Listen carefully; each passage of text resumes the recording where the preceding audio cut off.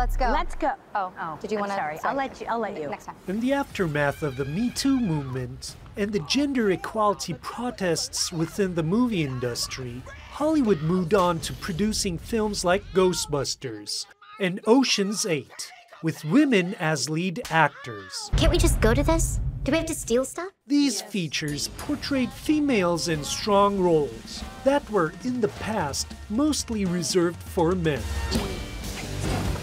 But Charlie's Angels has been using women as action stars since the 1970s. First as a spy spoof, the franchise has reinvented itself as a blockbusting film series in the early 2000s. At a time when male-led productions dominated the box office, these films managed to climb to the top of the charts.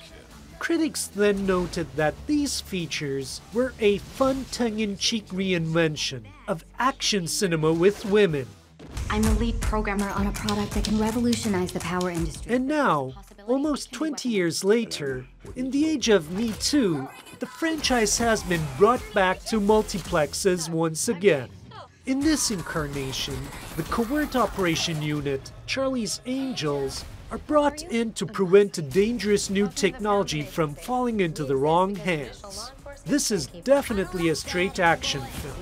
But according to those involved with the production, the predecessing films were a guiding light. I compressed his carotid and deoxygenated his brainstem. Well, that sounds painful. Don't worry, he's gonna wake up. Unless he doesn't. We had these exceptional superhero women, and now we're a network of women connected and supporting each other and aware of each other and at ease and not working so hard to be sexy or cool, but just active and just pushing, sort of like, pushing the envelope.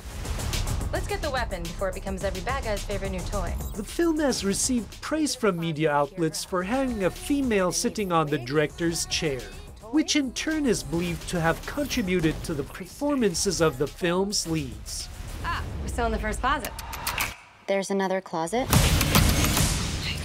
I really wanted to build on the themes of camaraderie and sorority and sisterhood and teamwork that I thought worked so well in the Pitch Perfect franchise that I made, and this just seemed like such an incredible opportunity to blend all of that in an action movie. So far, the film has tanked at the US box office with an $8 million opening. But despite not being able to repeat the financial success of the 2000 version, Rotten Tomatoes has called it an energetic film that adds new flair to the franchise.